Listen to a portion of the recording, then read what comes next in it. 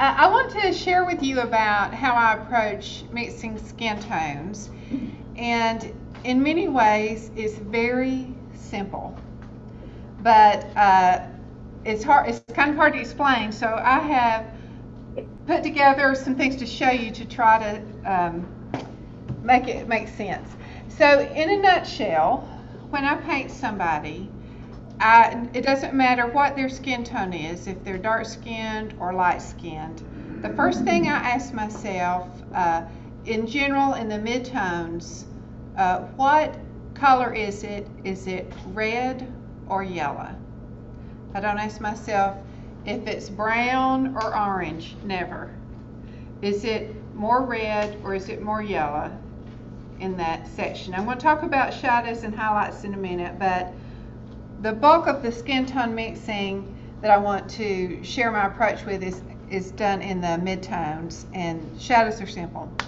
So I try to keep it very simple, and I use a yellow and a red, and then I always will neutralize it, shift it with either a blue, a green, or a black. And there's a lot of different ways I do this. And I brought some paintings, and then I have some slides we're going to show where hopefully will make sense to you. So there's a plethora of ways to do it. I am not an artist who pre-mix this color. That actually takes the joy out of it, just saps the fun out of it for me. So when I started painting, I'm trying to right off the bat find a color chord that's harmonious together, that works with the person I'm painting and the background that they're in, and the harmonies feel right. I'm making a guess when I start off. I might start off with yellow ochre, alizarin crimson, French ultramarine blue, and I play around with it a while and like, oh, that's not it. Let me try a different chroma, a cad yellow, a cad red medium, and then add a different blue or green. So I'm trying to find it, but pretty quick I establish which way I'm going to go. So I brought,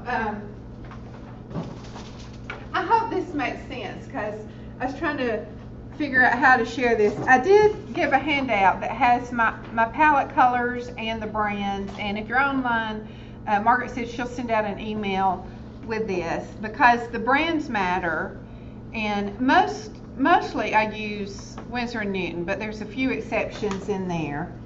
And I have a lot of colors on my palette. I can take it down to a simplified palette, but this is what I end up basically working from most of the time.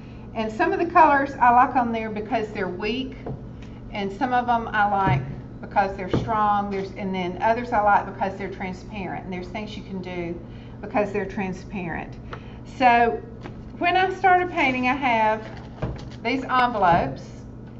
I have one for every painting I do, and I might put the drawing in it or photo references. If I get a piece of clothing, I'll put that in it so I don't lose it. When I go to my clients, if they tell me things I need to put in a note, I put it in here so I have it, and it just keeps it all together. And I have a basket of these. And I take notes when I'm painting, and this has helped me more than anything. I've been doing it since I started painting in 1990. I used to work on little index cards, and now I've moved up the ladder to envelopes. And I write down things that I discover while I'm painting. And so on this one, I had written down here, this is our granddaughter, Kaylin, that I started off with Cad Red Deep, Cerulean, and Cad Yellow Pale for my color chord. And I will say that whatever ends up being the color chord for the flesh ends up in the background doesn't work. It doesn't have harmony if it's not kind of working everywhere. And that also helps me dictate skin colors because the background, the clothing, the whole environment affects the skin tones. Like I did a sitting the other day, and when I arrived, the mother said, well, can you paint his outfit blue instead of taupe? And I said, I think the taupe is lovely. If I tried to change it to blue, it wouldn't look real, because you have reflections in the skin when whatever color you're wearing, and that would change the skin tones. So in trying to demonstrate this, I did this color palette that shows you that this whole top half is the cad yellow pale, the cad red deep, and cerulean. And I like cerulean a lot. A lot of people don't paint with it, but I love it that it's weak, unless you use Old Holland, it's real strong. But I use the Rembrandt, which is listed on there. And the way it just works with cad red deep is just beautiful. It works great with yellow ochre too. But I just started mixing these together to show you, and you can kind of see how some of these skin tones, you can see this palette, how it's in here. And when I was doing this, and I thought, I switched to another one where I did it in a color wheel. But anyway, you can see, like, you can get into the greens, the blues. When you can go in so many directions. You can get into deep shadows with these same colors. And then when I came back later, because I paint in layers, the last layer I did permanent red deep, which is basically permanent matter deep, which is just like a alizarin crimson permanent, but it's the Rembrandt, and I just like it better, and for some reason, with yellow ochre pale and cobalt. So I ended up on the last layer I switched to a different, but it's just really important to keep one color dominant, whichever way you go. So you can ask yourself, is this a beautiful color? Now that I've mixed it, is it reading more purple where I'm trying to paint like under the eyes? Or is it more of a green? Or is it more of a yellow tone? Is it more of a red tone? And I'm always asking myself, which way does it lean? And that is affecting how I'm mixing the colors together. And so the yellow and the red is pretty obvious to me.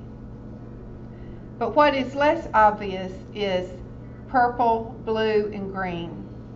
So I'm always asking myself, does this lean purple, blue, or green? And then I mix accordingly to adjust for that.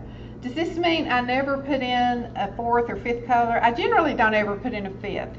But I might add a fourth color occasionally, like it just needs it. So if I'm mixing something and it needs to be warmed up, I use cad orange or burnt sienna to warm it up. If it needs to be cooler, I might go to a different blue or to a green too. But there's just a basic flesh approach that ends up working for each painting, and each painting's different. I feel like I'm talking in circles. Is this helping y'all at all, or is it just is it like confusing? Yeah, And question here. Yes. Do you want us to ask questions? Oh, certainly. Okay.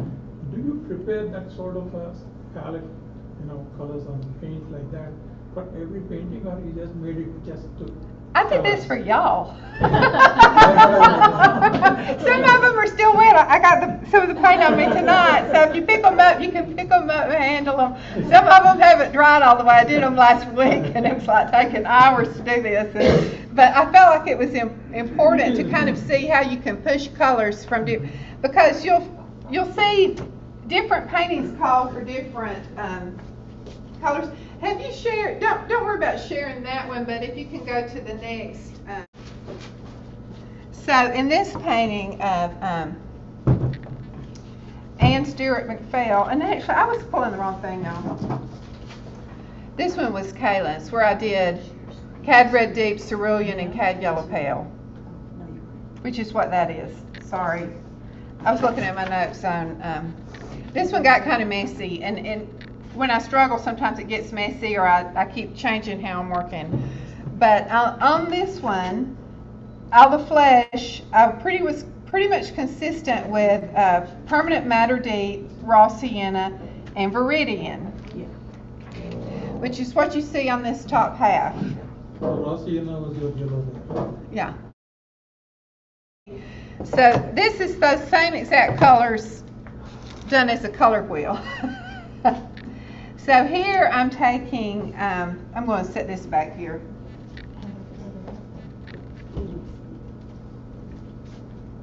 And it's just, I'm trying to show you how I go opposite. So I'm thinking in my head without even knowing what I'm thinking complementary all the time.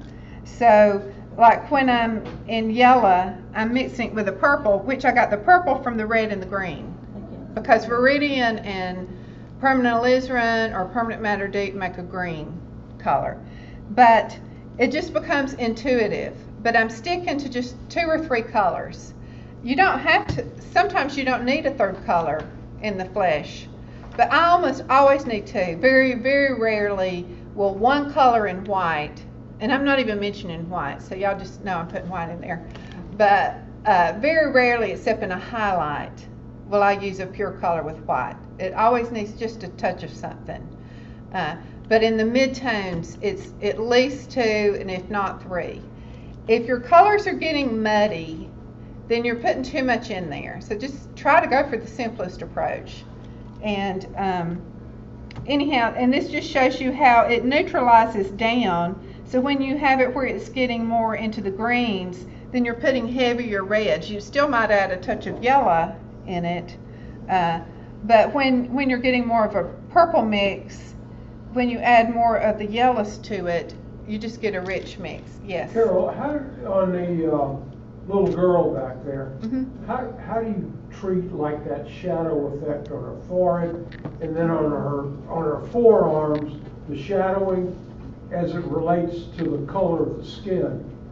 So in the shadows, I typically just use a couple of colors, and I will occasionally add a dot of another color. And I think for me, one of the biggest things with skin tones is to balance the color mix as well.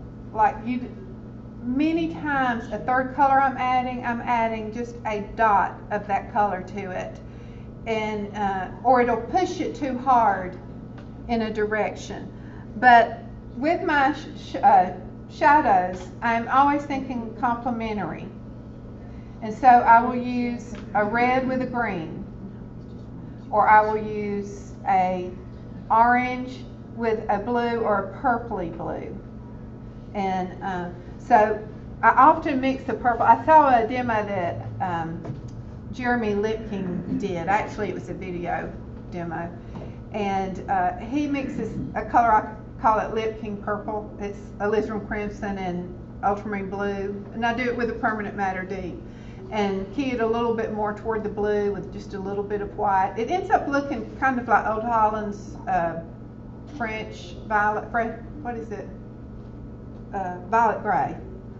But it's a purpley gray color. That is beautiful mixed. Any purple like that mixed with a cad orange or a cad yellow medium, just a touch of it makes that color just sing.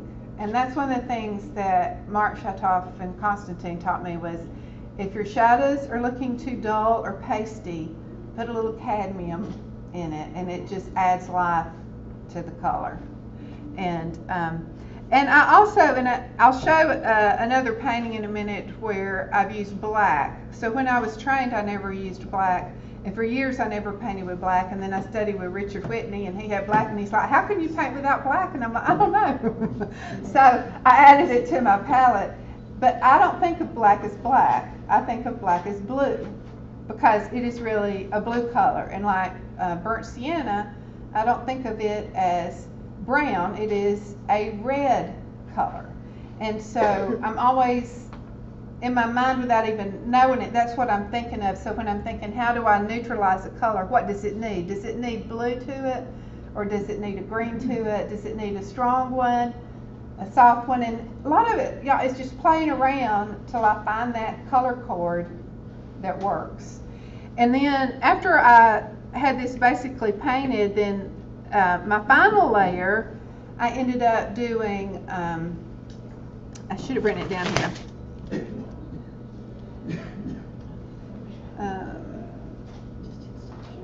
Yes, I did permanent madder deep with cobalt, which just makes a gorgeous violet purple, and then I neutralized that with yellow ochre pale. Went over the whole background using that. And then I went and put it in the flesh. And so it creates like this harmony in the whole painting because the colors are all throughout the painting. They're not just in the flesh.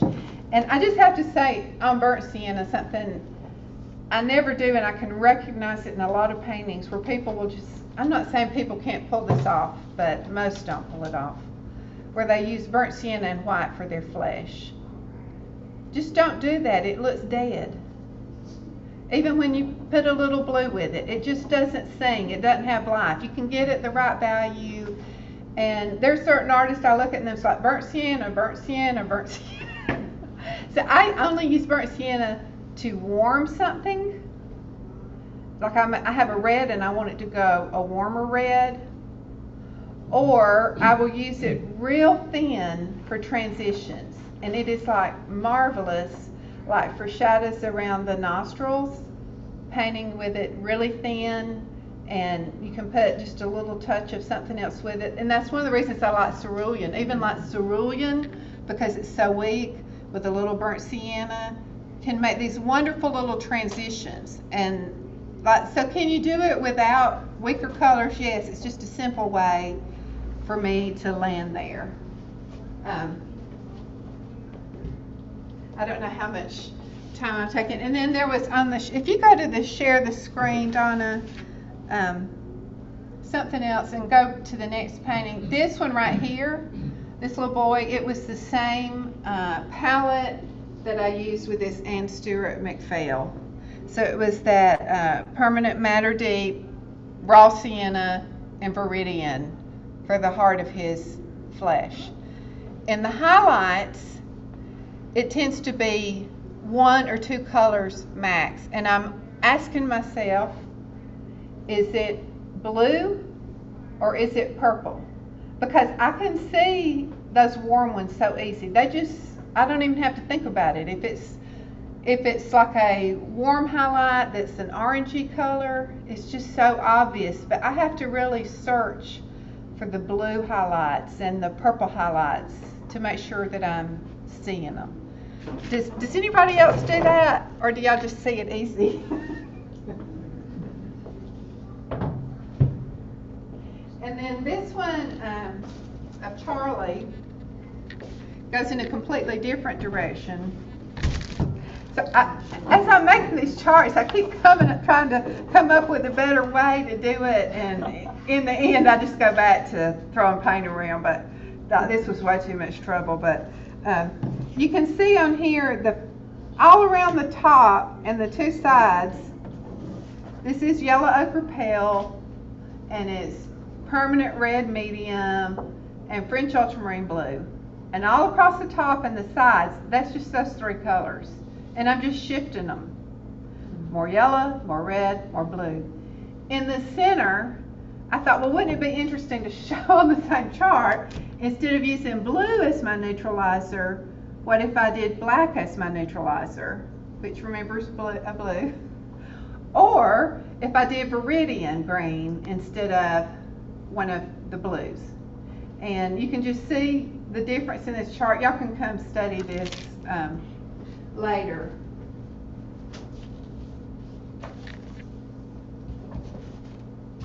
Of course, we're always asking ourselves, what is the correct value? What is the correct temperature? And I will confess, I don't think value so much anymore. I just think color temperature, and I'm thinking, how does it move across the form? And when I'm thinking form, it just value is happening. Does that make sense? Could you say that again? Okay, so I think temperature, I first ask myself, hue, what is the color? Is it cooler or is it warmer? Because that helps me sometimes choose which way I'm going to go. Because in him right here, in Charlie, I went to a permanent red medium because it's a brighter chroma, because he's outside and he has this glow, you know, with that outdoor lighting. And it's also so hard to paint when somebody's outdoors like that, and basically their face ends up flat, and you have to have color temperature to shift it. I mean, there are value changes, but they're very subtle.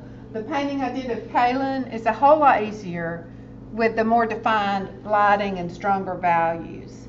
But so back to repeating this, Ruby. So then I'm asking basic color. I'm asking, is it warm or cool?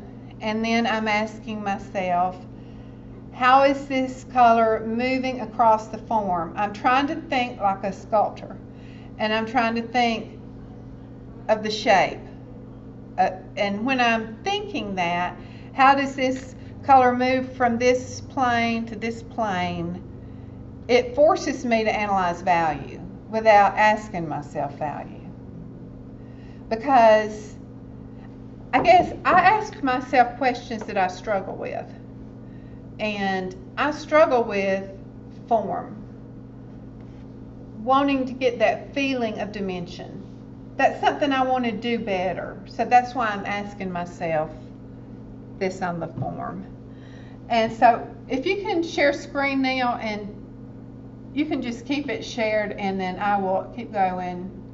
Okay, on this little boy, Rawlings, he is also the same exact color chart as Charlie. That was the permanent red, medium, yellow, upper pale, and French ultramarine blue. See, it's really simple, y'all. It's really simple. A red, a yellow, and then do you want to neutralize it with blues or greens? It's pretty much how I think. All right, so the next slide. And are these coming up in screen sharing from my computer so they're the better images? Oh, yeah. So y'all who are here, you see now how the images on this don't look near as good as the paintings. And so you can go to the next one. Okay, Georgia Purvis, and her skin tones look so much prettier on my laptop screen than on that. But anyway, this is Cad Yellow Medium with permanent red medium and French ultramarine blue, and I've just got all these gorgeous purples that are in her skin tones, and they're in the painting as well, and in the subtleties, these grayish colors. And Richard Smith said, enjoy colors as they appear on the canvas. And I watched a demo years ago Kathy Anderson did painting flowers, and she would just get so excited about a color, and then, oh, that's such a beautiful color, and oh, that's a beautiful color, and I started asking myself as I'm painting, is this a beautiful color? You know, if it's not a beautiful color, it is not dominant enough. It's just becoming blah because it needs a touch more blue, or a touch more green, or a touch more orange. You know what I'm saying? There's no shadow that it's like blah. It always leans in a color direction. And then the next one, okay, this one, Alice Long. This is just so interesting. This one's still pretty well, y'all. Apparently these colors don't dry easy. So again, this is that Cad Red Deep with Cad Yellow Medium, and that is Cobalt Blue. Can you show that closer to the camera? Sorry. Too? And you just get all these luscious warm colors and blues.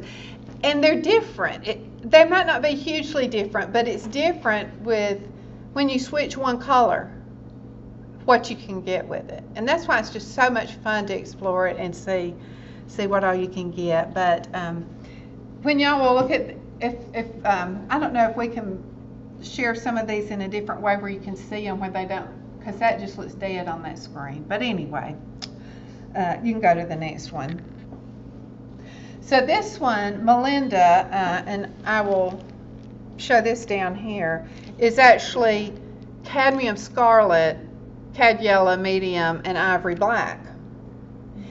And this painting had a lot of yellow in it, and it had a lot of intensity in it, and these just worked for it. And one of the things you're going to notice in the paintings, if we can go back to the painting screen, is that, and I wish you could see the richness of it, but anyhow, the yellows that are in the background are also showing up in her skin and in her hair. And then the blues that are in her clothing also goes into her flesh tone. So it's like it's all intermixing so that it doesn't feel disjointed. Do y'all have any questions while they're, yes? With her background, is that something you made up or is it an actual background? That's a good question. So I made it up. Okay. So Melinda that I painted, she is the head of the Love Ladies Center in Birmingham, Alabama, and Portraits Inc. They're big supporters of this organization, which helps women coming out of sex trafficking and out of prison. It's a huge, huge operation in Birmingham, and Melinda basically runs it. And Portraits Inc. is doing a whole group of portraits where they have portrait artists all over the country painting women who've gone through the program and come out of the program, or maybe some are still in it. And it's going to be an exhibition that travels, and there's going to be a book produced to raise money to help it keep going. So when I went to photograph Melinda, it's like an old school/hospital building that's just this big cavernous with fluorescent lights, this big auditorium where I am with a 1960 school stage, and then there's this wooden cross podium, and that's where Melinda speaks, and she speaks to the women all the time. She brings the messages. So I was trying to do a portrait that shared some about her faith and her message, and I did all these photographs, and I came home and they were horrible. I had horrible pictures. It's like my light got lost in that big room. So I just contacted her. I said, I just need to come back, and I paid my daughter, who's really good, to come back with me and help me do photographs. And so with the two of us working, and I still wanted that podium in it, and I thought, before I went back, I thought, well, maybe if I do her seated on the stage, then I can have the podium behind her so we'd see the cross, but it wouldn't be too important. And so then I painted it, and the cross was like way, way, way too important because I wanted it to be inspirational. So I ended up with a suggestion of the cross and the light of Christ shining down on her. And also when I went to photograph her the first time, she didn't have on any jewelry, and she had on all black. And so I just, kindly said, Melinda, you're such a fun person, and I want your personality to come out. So wear something with color, bring some jewelry. And so sometimes it's worth it to go back and do another session and push your client. But anyway, I love the painting now, and they love it. So how long do your photo sessions last like that? Usually an hour at the most. If I was a good photographer, it would help. I'll probably take 300 to 600 photos in an hour. And I just am amazed and love these people who are very methodical and only take a few and get these great images. But I'm just like, please, Lord, help me get something good. So I just keep going. Okay, the next one is, sorry, they're having a hard time. I would tell you which one it is, but I think it's going to be just as hard. So I'm going to go ahead and go with Justice, and his painting will come up. But anyway, isn't that luscious? Look at those colors. I mean, I just think those are so wonderful. And this is yellow ochre pale, permanent matter deep, and cerulean. And you may wonder why I have yellow ochre pale and yellow ochre on my palette. And I've tried to let go of one, and I just end up keeping them both on there. Yellow ochre pale is very strong. You cut it with white and it can overpower. It's a beautiful color. But yellow ochre is weaker and richer. And sometimes that weaker color mixes better than this one. But this just shows you, look at how rich and deep I can get the colors with this. As well as... what is the last one? The bluish? It's cerulean. And that's that Rembrandt cerulean, which is not really expensive as some of the ceruleans are. Yes? I didn't quite catch if these are standard sort of admixtures that you go back to, or for each reference you're making a new. Everyone, I'm just trying to figure it out. But I don't make these charts. I made these just to show y'all how I'm mixing color. So each one you approach and you say, I think this looks like cerulean. Yeah, and I just try it. And then sometimes, and I probably, yeah, like, here we go. Well, no, I didn't mark that out. But there's, on some of these, I'll write something down and try it. And then I come back and I look at it the next day and I'm like, oh, that's horrible. And I'll just mark it out and do another mix. So I struggle with a lot of paintings. Occasionally, I can figure it out, but my husband can testify. I mean, I'll just be like, I don't know why I'm struggling with this. I can't figure it out. I can't figure out how to mix colors. But maybe that's why I take notes, because I can remember how a painting looks. And so maybe when I've done like a child in a pink dress and all this pink surrounding, and I'm doing somebody else in those color tones and I can't figure it out, I'll go back and look up how I did it. And it might work, it might not work, but it at least gives me a starting point. I would say that first layer, if you paint in layers like I do, don't think too hard on it. Just try something that you think works and let it go. Then when you come back, you can adjust it if you need to. But, and y'all can look at these, but I transition as I go on what works. And I even made notes like on Kaylin's painting and how I did the chair and what worked for green. I did Viridian and Cerulean with a little burnt sienna, and I just like loved it. And I'm like, I need to write this down because I won't remember what I did. It's amazing to me all the ways you can mix color, and I can't remember what I discovered, but I can remember the painting I discovered it on, and I can go pull my notes and see what I discovered. You make any studies before you do the actual final thing? I do drawings, like this is, but not unless they request it. This is like a drawing I did of Ann Stewart McPhail, the one that's back there. So I mail this to the client, they mail it back to me. Theoretically, that works, except for twice FedEx has lost drawings lately. So, How many layers?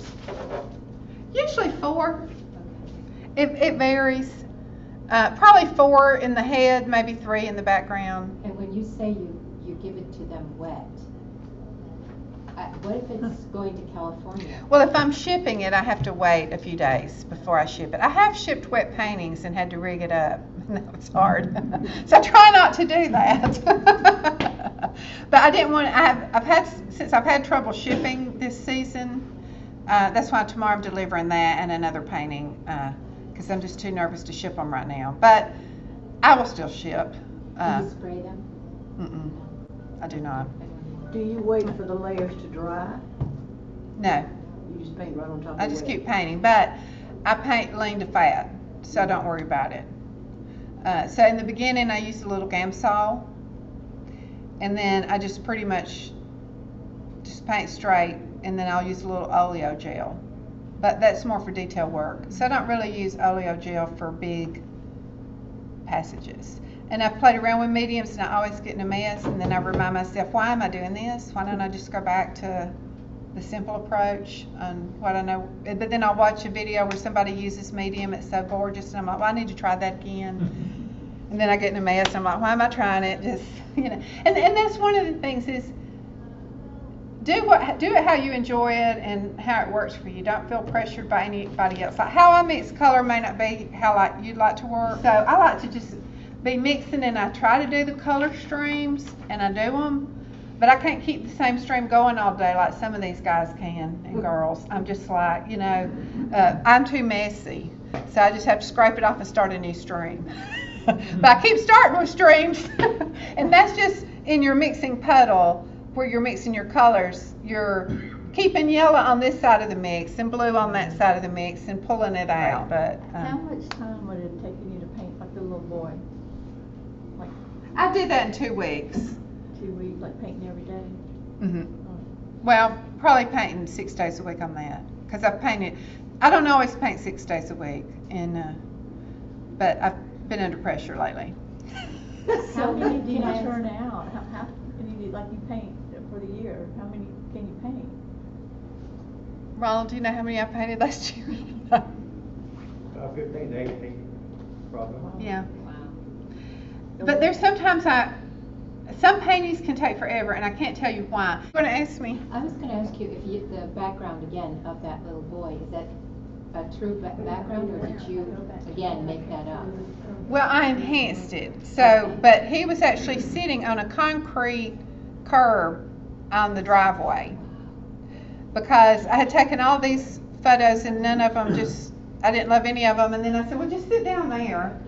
And then it was like, oh, I love this. I tried to make it look kind of like rock or something. I don't really know what it looks like, but it looks better. It looks better than the concrete curb he was sitting on. And when I did that, I really tried to have fun on that first layer. And I used a big brush, and I did like transparent paints, and like in this part I did like real bright yellow, and down in here I have dioxazine purple on my palette, and I know that can be real strong, and I hardly use it in flesh tones, but it's just fabulous in backgrounds.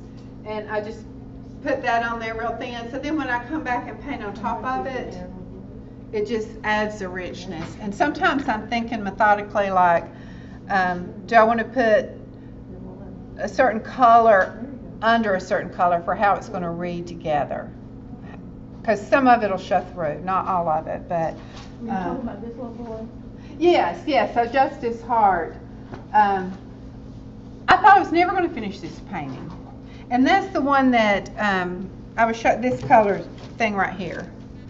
And part of it is all the whites, trying to make them interesting and make it work, he's surrounded by, and even his clothing. And then it is so such small transitions in color and the skin tone. And I kept thinking I had it, and they were in New York, and I would send them a digital image, and she didn't respond for a couple of weeks, and that's usually not good. Occasionally my clients are real busy and they just wait a while to respond, so I try not to get panicky, but I do start getting panicky, and it's like, well, we love it, but it's not quite him. So then I paint on it for another week, and then we love it, and then 2 days later, but my mother came and looked at it, and we still think it's not quite him. And so I guess it was 2 months that I kept struggling with it, which is one of the reasons I'm delivering 2 paintings in person tomorrow, because if they want something slightly adjusted when I'm there in person, I'll bring my paints and I can figure it out, and then we can move on and everybody be happy. It's a little harder when you're trying to do it online, but so occasionally one like that'll take 8 weeks, and then Charlie just happened to go well, and I did it in 2. So when they tell you it doesn't quite look like him, do they say the eyes, the nose, the mouth, or specific? I ask them that and try to figure it out. But one of the things I've learned I do is I have an iPad. I paint from an iPad, but I also I have an older iPad. I used to do this with my phone, but now I do it with my old iPad.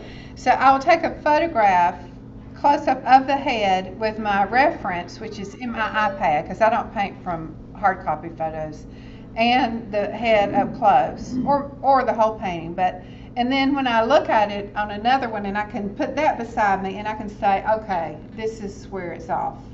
There's just something about photographing your reference with your painting, and you can start to see what's off. Even taking a picture on your phone, it reduces it down, and reducing it down will help you see where you're off. Was this your final? Yes, and now I'm going back to paint the siblings, so hope that'll go better. When you're painting, do you enhance colors intentionally that you see? For instance, the little boy that we're just looking at, his face, was it as rich colored as you on your iPad as you made it in your painting? Do you try to match, or do you? I do not try to match exactly. I push color, and on that first layer I try to make myself push it more. I try to think bold, be bold, like paint that bluer than you think it is, paint it greener than you think it is, because then when I come back on the next layer and soften it down, to me it just sings and it has more life, and that's what excites me, and that's how I enjoy painting. There are some, I watched a demo that somebody did recently on mixing skin tones, and they were using raw umber and something else and just keep pulling it down, and I'm like, oh, this would just drive me crazy. But their work is fantastic. They're an amazing artist, so it's just not how, I just like to push color. And I don't have raw umber on my palette because I can't paint with it. Every time I do, my colors go dead and dull. But I see artists who use it, and that's not true. So I just don't know. The way I work, it just doesn't work for me. Yeah, Penny Holt. And then there's later, but it's too much trouble for you to shift, but there's a close-up of her. And this is one, I don't know, I just, she had this intense background, and I just, right off the bat, tried it's the Permanent Matter Deep Ivory Black and Cad Yellow Medium, and so and went for these intense colors, and it just sang. It was like, oh my goodness, this is just working, you know. And I used it on the dress, I used it in her flesh, and you know, and I even used it some in the background, and it was just like, and then I tried it on the next painting, it didn't work.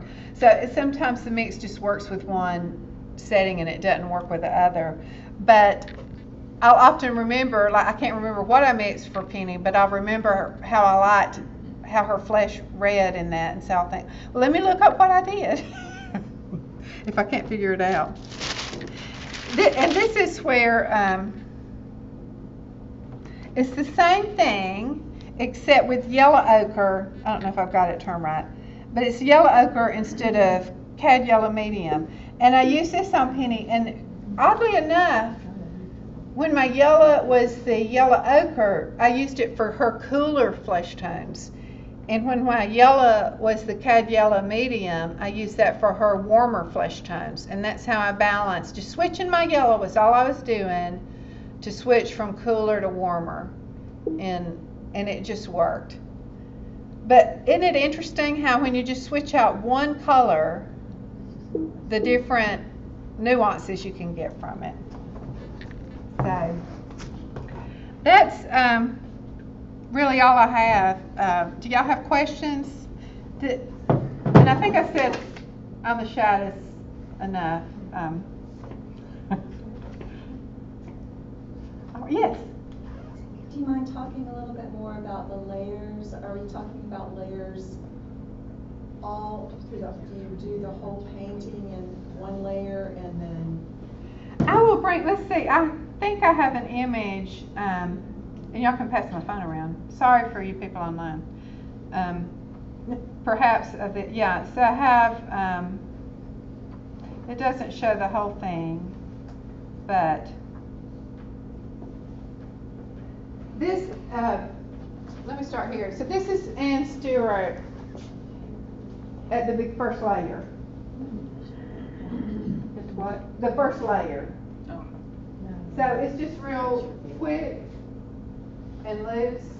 And if my paint's thick, if I paint like too crazy thick, I scrape it down before it dries, so I don't have brush strokes that are bad brush strokes messing up what I'm trying to do. I can't get the richness in one coat. I mean, you can get energetic and beautiful paintings, but also, Carol, do you do just direct paint without any turpentine? Or do you use yeah, well, I use Gamsol a little bit in the beginning, and then I try not to use it. So, anyway, I don't know if that helps with how I layer it. But you can tell on this, you can see in the background where I had like a big brush, and I'm just like, because I generally start with a white canvas, which I know you can get richer if you tone, but I just like working on white. I decided I like doing it that way, so I should do it that way. And I guess my first layer in a lot of ways is like sort of like toning the whole thing, getting the whole thing working together and not overthinking it. Because when I start overthinking it, I waste a lot of time and try a lot of stuff that doesn't work. You know, and I did a class years ago with, I'll think of her name in a minute, but she said, just what is the simplest approach to get the color you're trying to mix? I thought that's a real good question. You know, I think sometimes we think, well, it's such a rich color, I've got to think real hard about it. But, you know, just what's the simplest approach to get that? And is Dunaway. What's her? Michelle Dunaway. She said that, and I thought that's really good. Do you bring clothing with, because it seems like the girls all have that same frilly type, or do the parents buy those clothes for the kids? They buy clothes for them, and most of the time it's good. Occasionally it's not. And I have gone through somebody's closet, and we have gone shopping before. But this one, because this is our granddaughter, so I got to paint it like I wanted to. She is not in a white dress. It's not pale pink and it's not pale blue.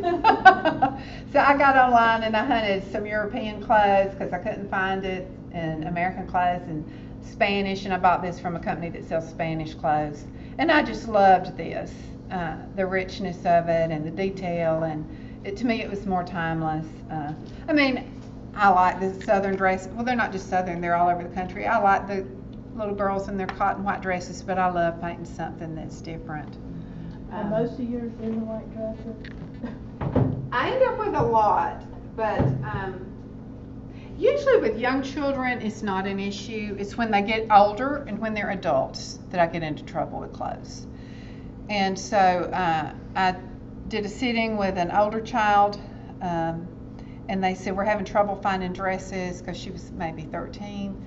So I spent several hours online pulling clothes that I thought were pretty and appropriate for a 13-year-old and sent them to them. They didn't pick one of those, but it, you know, I sent that out as a guide. And like I told you with Melinda, when I showed up there and she was all in black, and I didn't want to say, and she was already so nervous about it, she didn't like being photographed, and I didn't want to say, can we go to your house and go through clothes, you know, so, but that's why I ended up going back. Plus, I needed help with photography. But anything else? Well, I hope that wasn't too confusing. There's a whole lot of color mixtures I haven't done on palettes because I didn't have time to just keep doing every one. But I'm discovering every painting, so it's not like I've got it figured out. But that's the fun of it, isn't it? I have a question. Yeah. What about your whites? What kind of white do you use? Well, I usually will start off with Gamblin titanium white because it's cheaper. I have occasionally I will use the first layer. I will use that Winsor & Newton Griffin white. That's a quick dry white. I saw a lecture where Scott Christensen uses it a lot in his first layer of painting, and that just made so much sense to me because it dries so fast. What brand was it? It's Winsor & Newton, and it's they have a Griffin line, and it's a quick dry white. So just for my underlayer, so it can dry within a day, and then I'll switch to Gamblin white. But I just want to tell you there is a difference in Old Holland titanium white and any other titanium white I've used when I'm trying to get nuances where it's not overpowering. So on that last layer, I always switch to Old Holland titanium white, which is expensive, but I just don't do it all the way through. I also love Cremnitz white, but Winsor & Newton quit making it, and I've tried all different kind of lead whites and Cremnitz whites, and I have not come up with one yet to me that does what that did, because it would dry faster, and again I could get real nuanced with it. They don't make it anymore? Because of the lead. And the Rublev, I'll use that lead white number 2, is really great for lace. It's real stringy. Yeah. So I don't like it for like painting. In the painting, I see people do it and do great, but when I'm doing lace, if it's like real intricate, that string pulling can make you keep going faster. So what's the name of it? It's Natural Pigments. Rublev is their paint company, and it's lead white number 2. But you have to be careful with the lead whites in a lot of ways. Okay, anybody else? Excellent. Well, I hope it wasn't too confusing. No. So y'all can come look at We these. want to see you actually blend it and mix it. But now you know why I didn't have time to try to do it before you, to do all the different colors, so.